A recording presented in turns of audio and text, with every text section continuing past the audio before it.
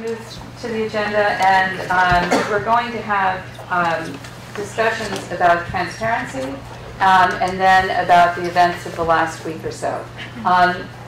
Over the years, these meetings have changed in terms of how we go about discussions, but the practice we've had over the last several meetings has been that we will talk about it, we'll talk about it as a board in the GLC, and then each topic, and then we'll open it up for general discussion rather than having us talk about everything and then general discussion at the end.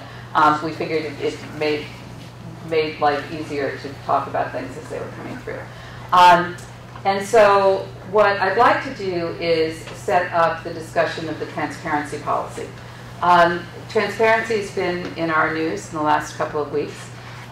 We received a letter from the Attorney General's office a week ago Friday that asked us to create a policy that would show her the transparency that exists and to have us think about it. We welcome that. We asked the office if they could give us some transparency policies for charities, for 501c3s like the Greenway.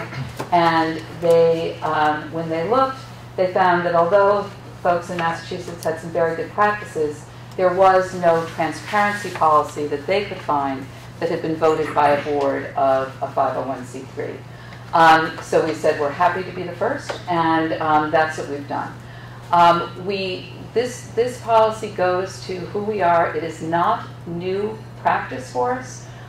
It is all things that we have done with our various committees, our various conflict of interest, our various practices that have gotten us a seal of approval from GuideStar. GuideStar is a charity navigator, I guess. It's his name, Charity Navigator, that is a watchdog group that looks at transparency, which, as you all probably know, is a big thing now in nonprofits, that it's important to have transparency. And so because we do things like post our audited financials on our websites, post our 990 on our website, post the minutes of all the public meetings, post the, if there's PowerPoints of the public meetings, post those, that we have a document section that is very robust. And because we have done that, we've gotten a very good rating. We also are happy to have the policy be endorsed by the board, and as all policies are, and so we're happy to do that. I want to point out that the 2008 statute that that enabled the Greenway Conservancy said, and I quote, "Nothing in this act shall be construed as establishing the Conservancy as a governmental body." I think that's key to our policies. We are a 501c3.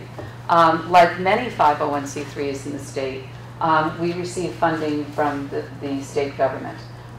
There are well over 50 public nonprofits that receive public monies.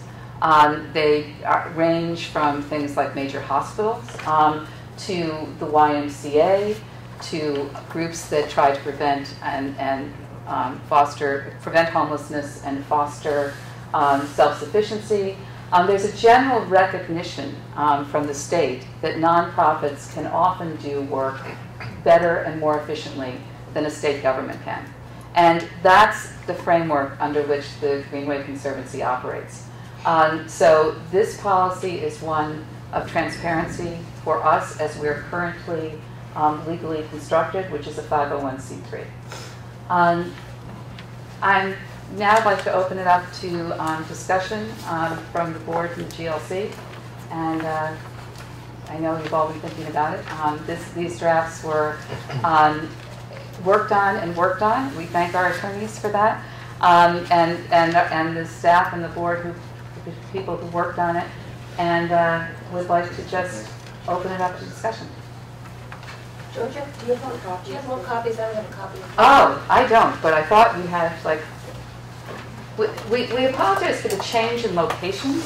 We were actually set up to be on the first floor, and there was a little bit of a scheduling issue. These were emailed to you, but not very long ago, so that's why you don't have it. Does anybody else? Oh, okay, just pass those along. How about other people? sorry, I thought people were going to have these. Is this the same one that was sent this morning? Yes. Georgia, I was just going to mention, just having reviewed this morning, and I actually think, I mean, this policy provides for actually more transparency than I think most 501c3s undertake. So I think it reflects an enormous amount of transparency for a C3. So frankly, I'm pleased with it.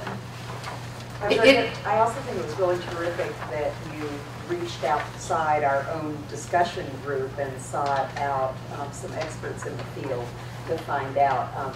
I did a little checking myself with some of the quasi-publics that I have past familiarity with, and none of them have their own written transparency policy, even though they try to follow transparency policies. It's not written, it's not codified, it's not posted on their websites, and I think this is a terrific step in the right direction in terms of posting and having a transparency policy that people can read and see, and I think others may follow suit. We like to lead, so that's great. I think it was helpful for me to see all those other documents kind of drafted in, because certainly as part of a board member, you know, you read all the policies and all, but when they're read kind of one at a time, it feels a little disconnected. So the fact that they've now been pulled together, and the fact that I'm not sure we didn't have to create anything. No, this is codifying what we do. So I felt good about that this reflects what we've been doing, but it puts it in a nice place where we can see it all together. Any other board or GLC comments before we open it up to general discussion? Yes. Oh, come on up. No, that's quite all right.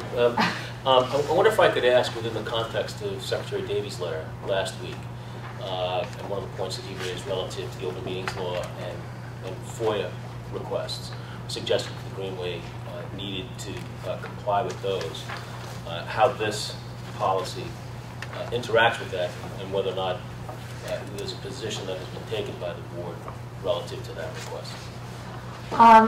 We have not had an opportunity to meet with Secretary Davy yet, and so what we have simply responded that we will always talk to everybody about anything, particularly Secretary Davy, and talk to him about what he's requested. He has asked that as a condition for the extension of the lease, that perhaps we should fall into things that we don't fall into now. That's very clear in his letter. He understands that we don't fall into those now. He wants us to fall into them in the future. We will discuss that with him. We are a 501c3, and this is excellent transparency for a 501c3. So our position is, this is who we are. And these are the policies that we'll have for that. And we look forward to a discussion with Secretary Davy about it. Anne? Yeah, I just, going back in history a little bit here, I was part of the audit committee, and the GLC remembered me as the founding chair of the GLC. When you look at, and what we did in 2009, just to expand on what Georgia was saying, we were in a unique position because the IRS and Congress had just done a very extensive review and debate about what should be the transparency standards. More importantly, the governance standards for not-for-profit organizations. And so after years of looking at this, they came out with the new Form 990. And in 2009, to corroborate what Georgia has said about this isn't new, the Audit and Risk Committee, Bob Gore will remember, Chris Finchman will remember, we spent hours going through that Form 990 to make sure that the Conservancy complied with the letter and the intent of what the IRS was now requiring. And it was an extensive process. We brought in an expert on a pro bono basis to review what we were doing to make sure it complied. In addition, we went to the standards that the Better Business Bureau, Charity Navigator, and GuideStar have promulgated to see if we met the standards. And I was new then to the Conservancy. I was so pleasantly surprised, to corroborate what you said, that we exceeded the standards of most nonprofits. I've worked with nonprofits all my life, and hundreds of those that receive state funding, and we clearly exceed. So I would really encourage, as this debate clearly will continue. There are some great things, not, objective, the watchdogs that look at us, that have looked at salaries for nonprofits, governance for nonprofits, transparency for nonprofits. Go to the Charity Navigator website. It will be very enlightening to really inform this discussion as it goes forward. But I was pleasantly surprised in 2009 to know that I could hold my head high and say, as a 501c3, the Conservancy really exceeded the standards and what I have seen many, many nonprofits do. So I just encourage us all to be balanced as we move forward. And thank you. And as a former senior partner of PricewaterhouseCoopers, with this part of your practice being front and central, and as a professor at the Kennedy School, we really do appreciate that. Thank you. Anyone else? I just weigh in to echo what Ann has said, that it starts with a very simple concept, and it's very well intended, but the simplicity gradually is lost because you're dealing with complexity. As any of you who have dealt with Form 990s or if we return to the for-profit sector, where you have the compensation and discussion and analysis, the CD&A, was intended not to be fancy, straightforward words. It now occupies more pages in a proxy than anything else, and it's well intended. Here we have the same challenge. As you go through the 990s, it's hard work because you have to keep your eye on the balls of what you really want to do, which is communicate with your constituencies on a fair and accurate basis. But boy, it's a lot of work, and I, thank goodness to Ann for she was doing a lot of the heavy lifting. And Georgia, really to echo another point that Ann made, I think the transparency policy is one critical element of an overarching set of governance policies.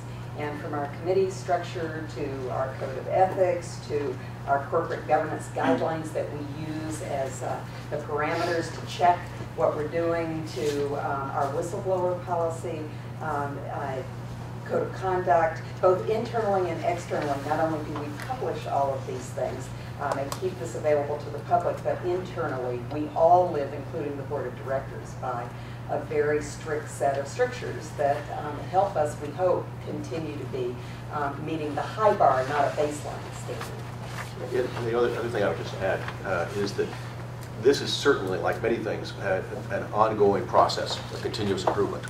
You discover things as you look at your website or your 990, you say, gee whiz, we could do a better job on this. And so it's not a static process.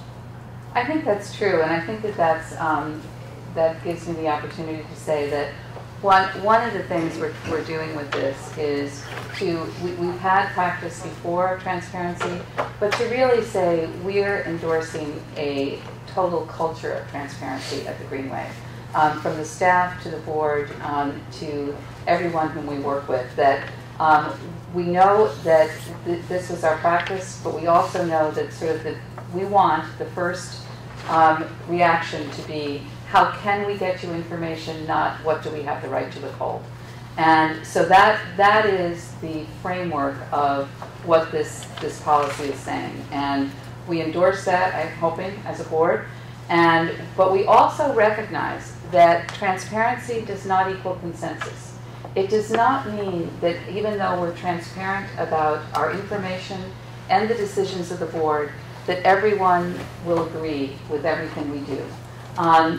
It's just not going to happen. Good people, whether you're on the board or not, can have different opinions about what should be done with the same information that's given you. We will make those decisions as a board. We will try very hard to get it right.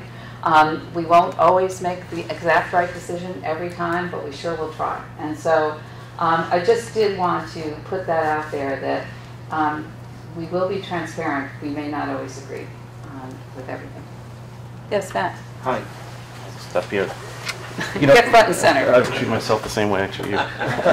First of all, I thank the Conservancy for allowing me one of the things to videotape the meetings as I've done in the past. I just have to say, though, that I find the transparency policy quite disappointing. I mean, the question really that was going to be watched at this meeting is whether the Conservancy is going to evolve at all in terms of transparency. And without any reference to the Freedom of Information Act or the Open Meeting Law, or any efforts to really move in that direction, I think that that's a community member and someone who reports on the community. I think that's disappointing. That's your right to be disappointed, and I'm sorry for it. But our position is that we're a 501c3, and as a 501c3, we are not subject to FOIA and public meeting law.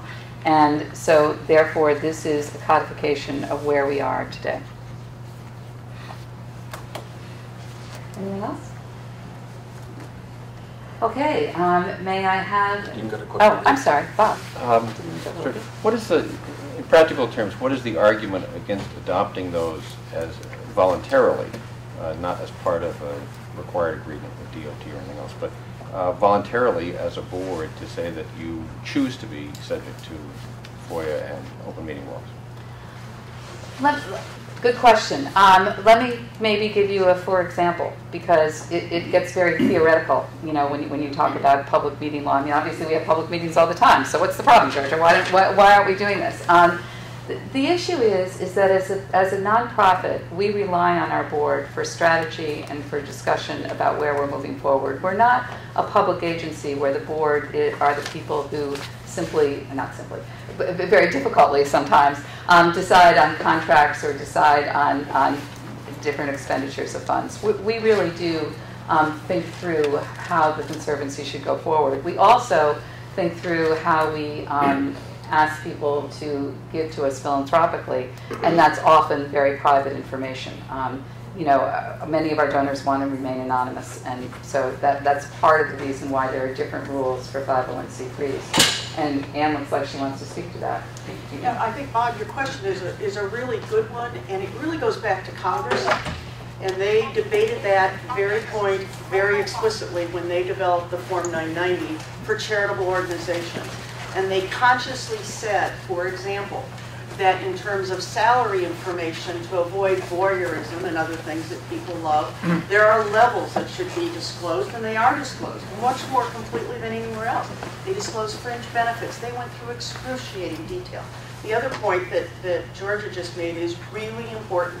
The IRS specifically, despite all this expanded information we now give them in the Form 990, including disclosures on how salaries are set, including disclosures on our board members, whether we have an audit committee, they specifically said you do not have to provide under FOIA or anything else information around your donors. Donors have the right to privacy. And when I looked at the public records law, it was explicit. Only applies to governmental entities, and the kinds of exemptions that are in the public records law really don't relate to us. They contain nothing on donations and the other attributes. So there's a context here, and then Georgia, I'll sit down and shut up. There's a very important context here. The IRS establishes 501c3s, and in every state, the state attorney general is the responsible party for the oversight, and that is delegated to the board of directors, who are the fiduciaries for the general public. That's in contrast to the governmental form of organization. So hopefully that helps, and I get too dogmatic when I start talking like this, but I can tell I feel very passionately about it. So Georgia, just recover for me. No. Love working with you. Sorry you're not still on the board. So Bob, that's part of it. You know, the fact that we have to raise money. I mean, our mission is to raise money philanthropically and other ways. The other part of it, though, is strategy. That, you know, we have basically, think of it as unpaid people who volunteer their time to help create the vision and move forward. And that requires people to, what I call, think out loud. You know, to be able to say, you know, to have meetings and be able to say, here's where we think we should be going, you know, and then be able to say, you're right, we shouldn't be going that way, you know. So it gets it so that people can have really free and frank discussions. And although we certainly don't say anything we don't believe in public meetings, it isn't that same level of candor that you can have in terms of, can I think this through with you? Can I play devil's advocate? Can I do that? It doesn't lend itself to public meeting law. Do you want more examples? You don't look convinced. I can give an example.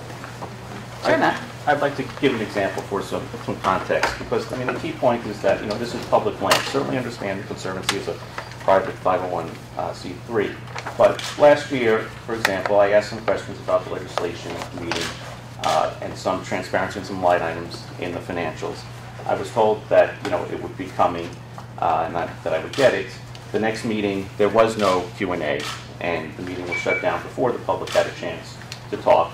I spoke to the executive director after the meeting, who said, well, email it to me. I did email my questions, and it was no response.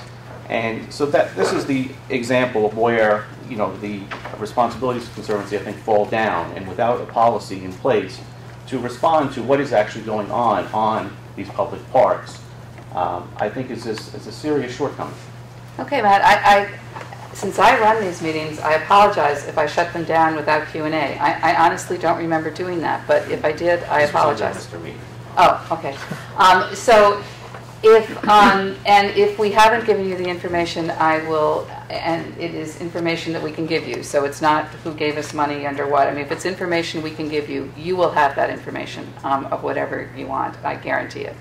And I'm sorry that you didn't have it in the past. Yes. I'm Diane Valley, and one of the problems I have is in review of the financial statements, I find it difficult to understand what is in the financial statements because they're bundled. And so, for instance, you have public relations people that are paid and columnists that are paid, and it's, I think, under community outreach.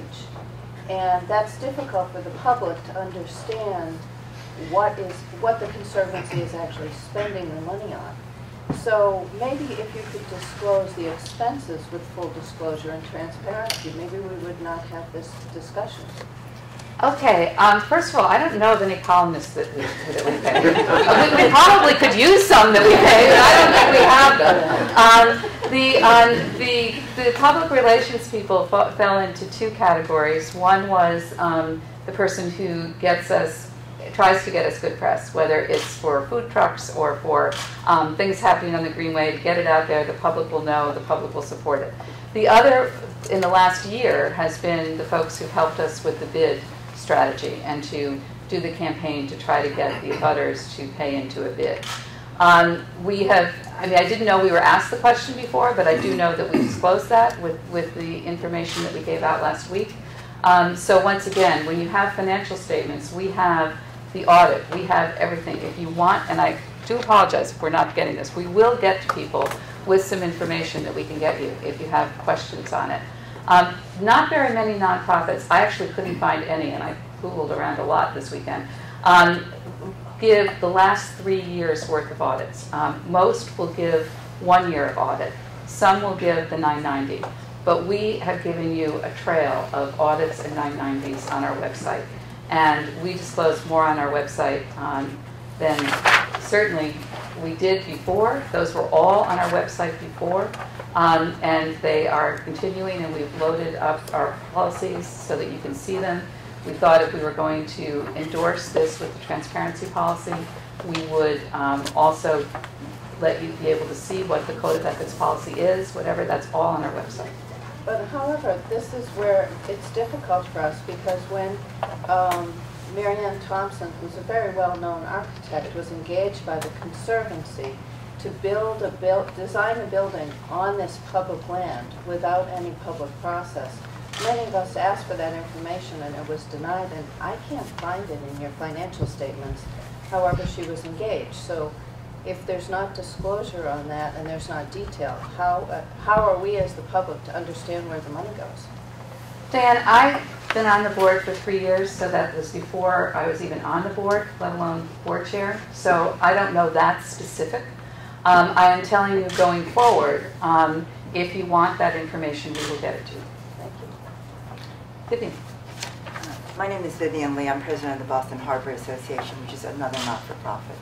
I think this is a very good start towards transparency, and I will tell you that it has a ripple effect throughout the not-for-profit community. I was at 2 meetings last week, including at Mass Development, which is a state agency, and the discussions that we had, and we operate like you under the Open Sunshine Meetings Act, significantly influenced what we were doing. So I commend you because, frankly, all of us are now much more vigilant in terms of being even more open than we've ever been, being sure that the public is engaged, that people have sufficient notice and such. As you stated, this is a policy going forward. So whatever may have happened in the past, we collectively in the not-for-profit community are learning. You had much more complicated issues than the groups like us on the waterfront with the Occupy Boston deliberations, and I know there were discussions for public security reasons and others, which clearly could not be aired in a public forum. I think the fact that your documents are on the website is absolutely crucial. I think that in terms of outreach to a broader audience, we would hope that you will also reach out not only to the traditional business community and those immediately around you, but that the mailing list and the email list is made even more robust, and potentially in other languages as well. We are sitting in Chinatown, which is very much a part of the Greenway as well. And so to be sure that you reach out to some of the organizations and neighborhood-based organizations that Helen and others are involved with, I think is really crucial. You're also very close to South Station, which is on the Red Line, which is close to Dorchester and other neighborhoods that frankly do enjoy the Greenway and the waterfront. And again, large Spanish-speaking populations in those neighborhoods as well. And that we hope that you will make your mailing list and your email list even more robust, perhaps even translating things in another language or having it so that people who speak another primary language can have access to it. With regards to the documents, I think that the types of documents that you have, as required under the Attorney General, are things that I think will be very useful for all of us in the community trying to move forward in terms of being sure that the type of programming and the expenditure of funds are done in a way that everyone understands. Our organization and many not-for-profits receive both federal and state funds as well. And all of us have to follow the reporting requirements of, say, EPA, Region 1, or if we get state dollars, or in our case also city dollars, such as the VRA, and we get money from the MWRA and such, so that all of us, like you, have to follow fairly strict reporting requirements. And I think that is embodied in what you're talking about. But as Diane and Matt and others have said, I think some of the line items sometimes when we have to combine things, and for us in our audit, they combine things like Diane was saying. The auditor says combine these. It may not be self-evident to the public as they read it.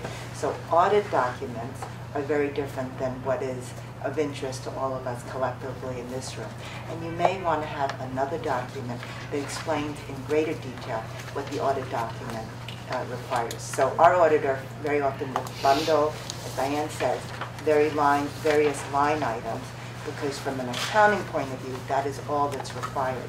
But I think for greater understanding of the process, it may be useful to have a supplementary document, which is not required in an audit, but would help to enlighten some of the dialogue that Matt and Diane and Bob and Vivian, others have thank you. indicated. We actually report to the states quarterly and with great detail on how their money is being spent. We also, when we hired Jesse Brackenberry, which 2 years ago, one of the first questions we asked him was, can you make our numbers look easier to read from a board perspective, as well as a public perspective? And so for those of you who've been in public meetings for all these many years, I think you've seen a real difference in our clarity and in the sort of readability of our financial statements. We always had it right in terms of our financial statements, but putting it in context that you could really understand. We are really open to questions. We're never going to be able to get a statement on our website that answers every single question. Diane's going to be interested in something, you're going to be interested in something else, Matt's going to be interested in another thing. But we are open to talking to people. We spent hours with the Herald Reporter 2 weeks ago, not just giving her the financial statements, which could have been on the website, but explaining the financial statements. And so we will be open to doing that. We want to be transparent. We will be as transparent as we possibly can be, and we will have a culture of transparency. And I think it's pretty clear in the document, as I said, and so we are supportive in that sense.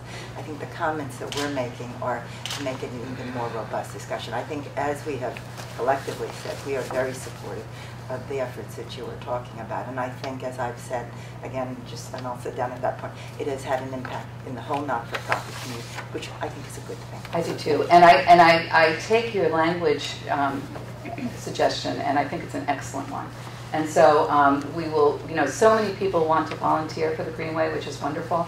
And I'm sure we can find someone in the Chinatown community and someone in the Dorchester-Roxbury community who will translate these for us. And I think that's a fabulous idea. And George, just one final comment. I think those comments about continuous improvement, we just had 3 great examples after that point. But I'd like to step back and say, well, why are we doing all this? And the reason you're doing all this is not to create paper, which is, of course, a byproduct, or electrons now for an electronic age, but to give the public and other organizations information to evaluate how funds are being spent, how services are being delivered.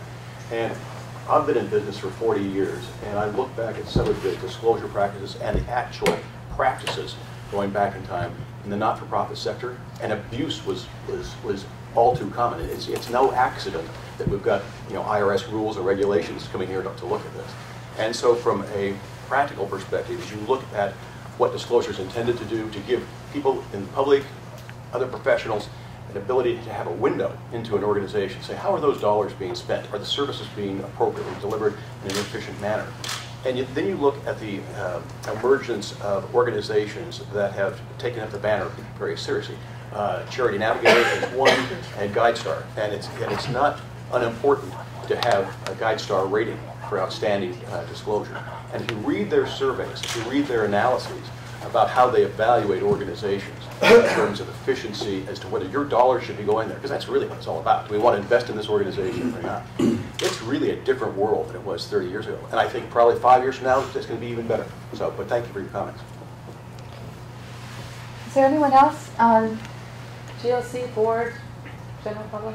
I guess I'd say, I took a quick look at this morning, and I think the transparency policy is definitely a great step in the right direction. The one thing that I keep thinking about personally is that this policy is not being created in a vacuum as far as just a regular 501c3. We are a bit unique as far as how we've been established and what the history is, and the fact that we're on public parcels, and that we're in some ways a creature of legislation that came out in 2008. And so just seeing that there's pending legislation on the Hill, seeing that there's this letter that came in from Secretary Davey, requesting from the Attorney General as well too. I think this is a great start. I wonder whether or not it's enough given all of this sort of interest that's come into the board and the leadership council. So I don't have an answer on that, but I know that it is a fact that we are not making this decision in a vacuum, and that there are other sort of consequences here as well too that we need to be cognizant of. So I just sort of wonder again what the sort of thinking is on that, given that reality. So I think as a board, we're taking the position that we are a 501c3. It says right in the enabling legislation that in no way will we be construed as a public agency. And so we are saying we want to be an excellent 501c3. The future discussions with Secretary Davey will be just that, future discussions. And how the Greenway is operated in the future, I can't speculate. But we as a board have endorsed that we want to be the very best at transparency at 501c3. And we look forward to discussions with Secretary Davey about the future.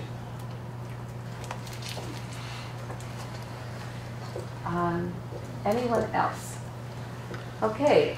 Just one last comment. Chris, your comments are exactly spot on. I would encourage everybody to look at the state parks, look at state friends organizations, and all sorts of governmental organizations as well, and just see the comparisons, because we did do that. We did look more broadly, just beyond 501c3s.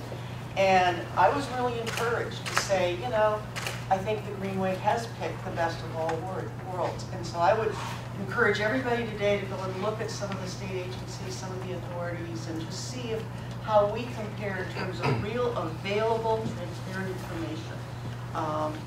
It's a good exercise for this discussion. Okay, we've had a motion proposed and seconded. If there's no further discussion, could I have a vote of the board, please? To adopt what we're voting to is adopt the transparency policy that's before you. I didn't have a second? I don't know. Oh, second. Okay. Sorry, jumping ahead of myself here. If we could have a vote then, all in favor? Aye.